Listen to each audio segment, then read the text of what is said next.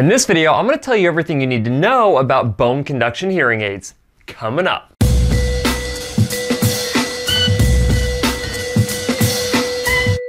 Hi guys, Cliff Olson, Doctor of Audiology and founder of Applied Hearing Solutions in Anthem, Arizona. And on this channel, I cover a bunch of hearing-related information to help make you a better informed consumer. So if you're into that, consider hitting the subscribe button. Over 90% of individuals with a hearing loss will require the use of a traditional hearing aid as their best and only treatment option.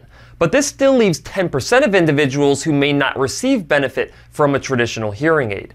Fortunately, for individuals with a conductive hearing loss, mixed hearing loss, or a case of single-sided deafness, these individuals can use a bone conduction device. But before we talk about this option, it's really important to understand how we hear. First, sound enters your outer ear through the ear canal and vibrates your eardrum. This vibration is transferred through your middle ear by the 3 middle ear bones. This vibration then enters the inner ear, which contains your cochlea.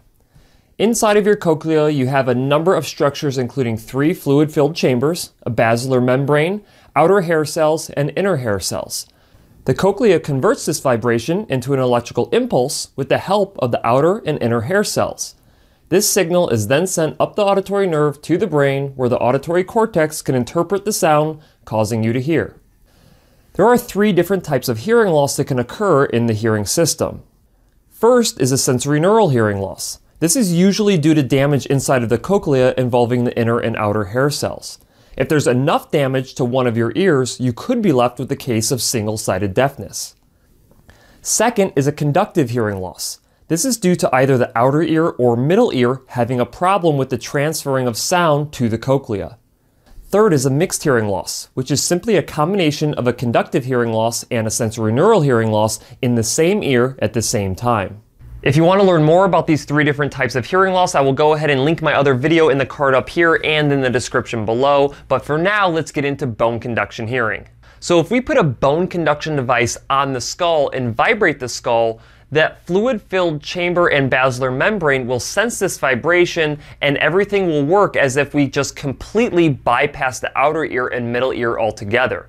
This is why if you have a conductive hearing loss, bone conduction hearing is such a good option because we can completely bypass whatever the problem is in the outer ear and middle ear. In the case of single-sided deafness, you can put a bone conduction device on your bad side. It will then pick up sound from that side, vibrate your skull, which will then stimulate your better hearing ear. This overcomes the head shadow effect, which is something that occurs when sound has to travel around your head to get to the opposite ear. For single-sided deafness, you also have the option of using cross or bicross depending on the level of hearing in your better hearing ear, and I also have a video about that I'll link in the card up here and in the description below as well. In the case of mixed hearing loss, you can still use a bone conduction device to overcome the conductive component of that hearing loss, and as long as you get the vibration to be strong enough, you can stimulate the inner ear organ or the cochlea enough to where it gives you better hearing.